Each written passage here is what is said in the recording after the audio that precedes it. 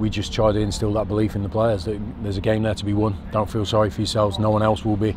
And they showed that from minute one. I thought they'd come out of the traps, put the pressure on Livingston and deservedly got back in the game and then went on to win it, which we're all very pleased about.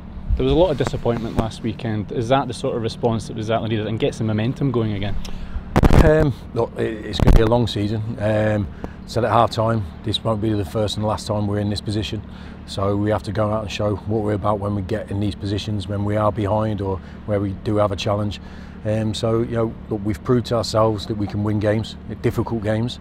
We have to prove to everybody else we can do that consistently, and we have to build on today. Of course, we've got another tough game next week, but the players deserve it. We do feel we let ourselves down in the second half last week, but as they always do, they train exceptionally well during the week and they got the rewards today. So I'm really pleased for them all, but we've got a lot of work ahead of us, and we've got to make sure that we know that. An unlikely hero with the winning goal, but just how big a moment is that for Liam Grimshaw, especially with the time he's spent out? I think for Grimmy, for us all, because we've seen the challenge he's faced over the last 7 or 8 months. It's been really tough for him, really frustrating for him, and to have him back on the training pitch and around the ground is brilliant. He's such a great character to have in your squad, and we just felt it would be a game for him today in that midfield, and I didn't expect him to pop up with a winner.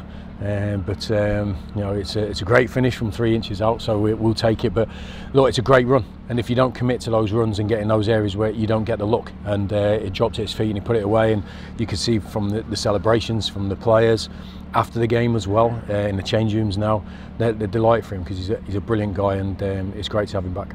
Well done, Graham, thank you. Cheers.